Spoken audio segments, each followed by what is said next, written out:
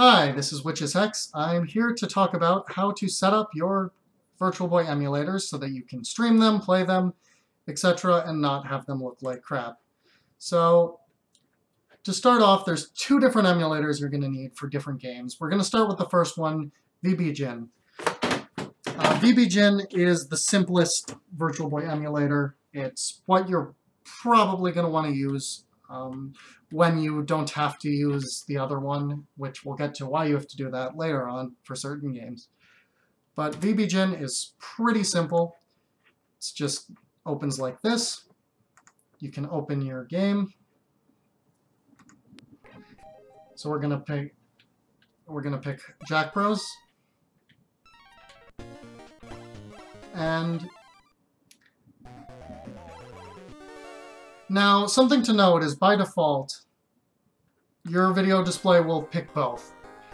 Now, this looks like crap for you, and if you're streaming or recording these videos, it's also going to look like crap for whoever's watching. This is a little painful to look at. So what you're going to want to do to fix this is go to View, go to Video Display, and either select right only or left only. Either way is fine. They're a little different for very specific things. Some are better for some games, some are better for others. It's largely unimportant.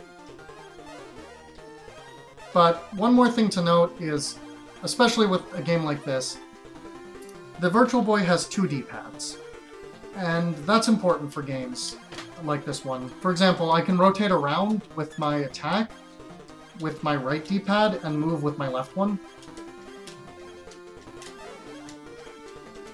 So, if you're using a regular controller, you probably don't have two D-pads. So, the way you're going to want to configure this is, if you're using a controller, I find, and this is optional, you can configure it however you want, but I find the best way to do it is map the left D-pad to your controller's D-pad, map the right D-pad to your controller's face button. 1 and 2 are like the A and B buttons on, on say an NES controller.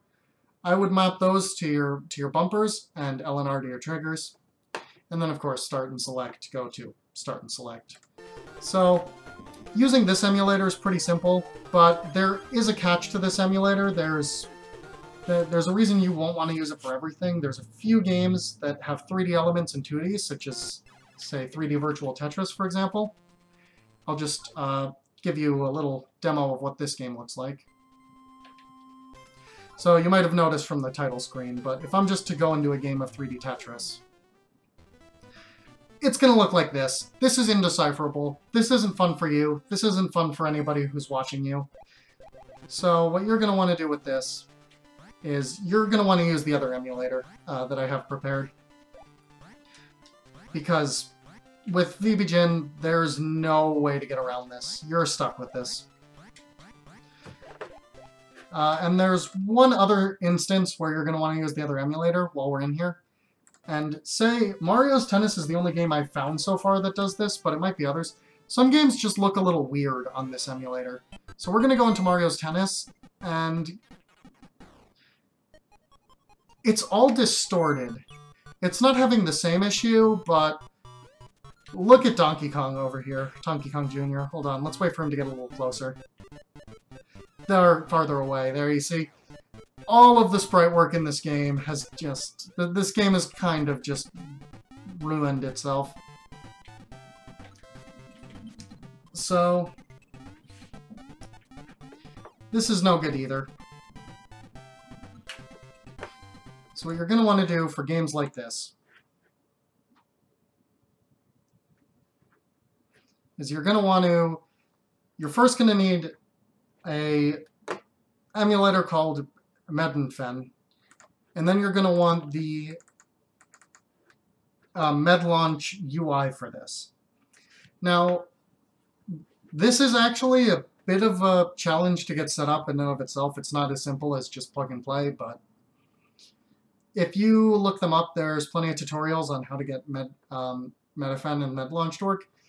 This is a multi-emulator, or a multi-console emulator. So we're going to launch MedLaunch. And once you have MedLaunch running,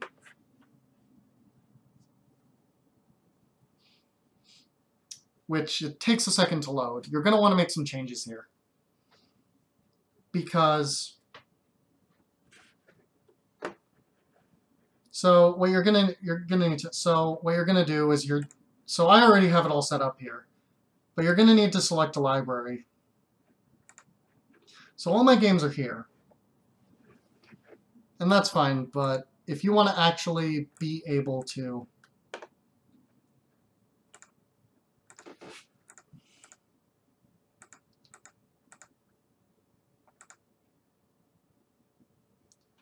once I can figure out where this was again, because game folders. So you'll see in here that these are the folders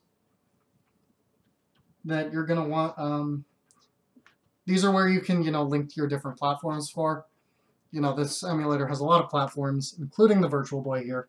So here's my path to get to the Virtual Boy, where I keep all my Virtual Boy games. You're going to want to update this, and that will populate this list here.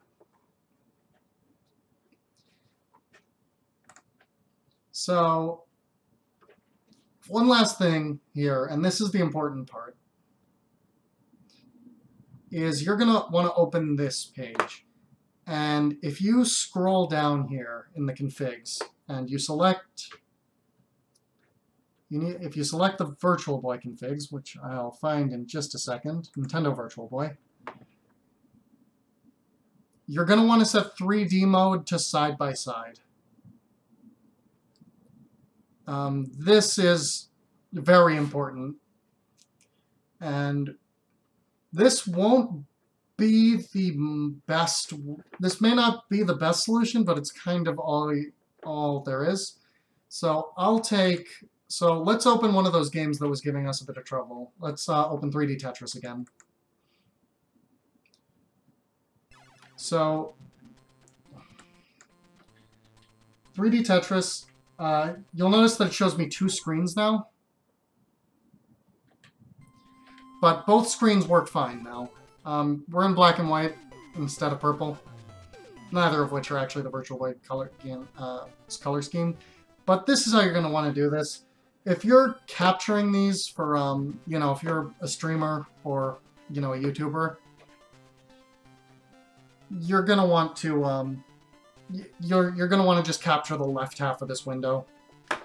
If you're not, you can, either way, you can kind of, if you want to make it a little easier on yourself, you can kind of shove this off to the side of your monitor here, and then you only have to see one. But it is a bit, that's kind of the best solution for using this. You can have the left one too if you want it. So that's what you do for games like this. So I hope that... So just one last thing with this emulator, the controller support, this might just be an issue with me. It doesn't really work very well. It doesn't actually get all of my buttons, so I had to use Joy-to-Key over here to map the buttons to keys and use those for this emulator. So if you're having trouble with that, I don't know if you would be.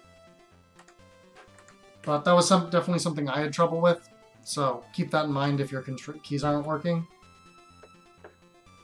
So that's kind of it for this. I hope that if you watch this, I hope that you decide to play some Virtual Boy games. Despite the fact that the console was a gigantic failure, the library actually has a number of interesting games. And they're probably worth your time, and if you're a streamer, or if you're like me, if you're a speedrunner, I hope to see you running some of these games too, because some of them are definitely worth your time. So, thanks for watching. Bye!